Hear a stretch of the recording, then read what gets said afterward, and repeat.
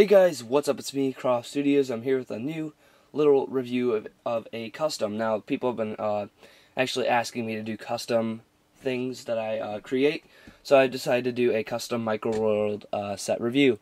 And this isn't really any biome in particular.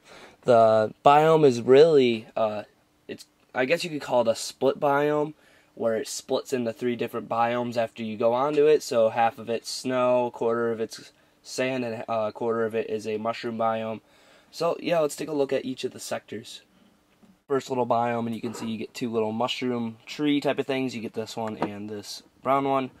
And you can see I use tile pieces to show the top of the gray grass that's on the mushroom biome in Minecraft. You can see the blue for the water, and then a lighter blue effect for the ice, and then obviously you got a little dirt layer, and then it goes down right to stone, and then that piece just popped up by accident. And then in here is a little mob spawner. I don't really know in particular what it would be, but it's just a little room with a mob spawner in it. You'd have to break a block to get in and stuff. So that's really it for the little mushroom biome. So let's go ahead and take a look at the desert biome. The desert biome I made, and you can see you get a little water area right here, and then you get some little scattered dirt pieces around. Then you do get some cactus pieces sticking up out of the sand, and you can see the sand effect going up right here. And then when you go ahead and take this off, there's just a little cave, nothing really much to it. You can see there's a big hole in it. I actually made it like that, and then I didn't really have much tan, so I just used these for it. And yeah, just a little miscellaneous cave on this little Minecraft bit. So let's take a look at the last one. The biome I made is a snow biome, and you can see you get a little bit of the ice right here. So when you connect it right here, it combines with this ice, so that's how that works. And then you can see you get a lot of snow pieces, and it goes uphill.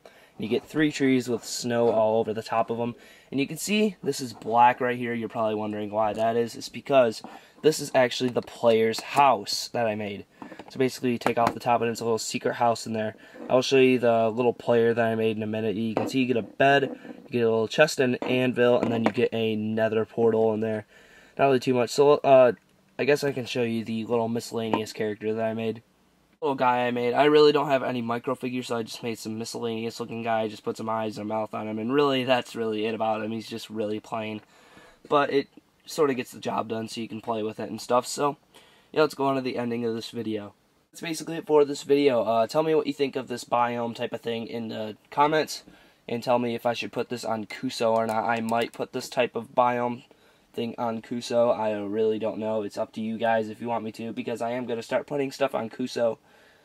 So I really haven't done it before, so it'll be my first time doing it. So yeah, that's basically it for this video. Make sure to rate, comment, and subscribe.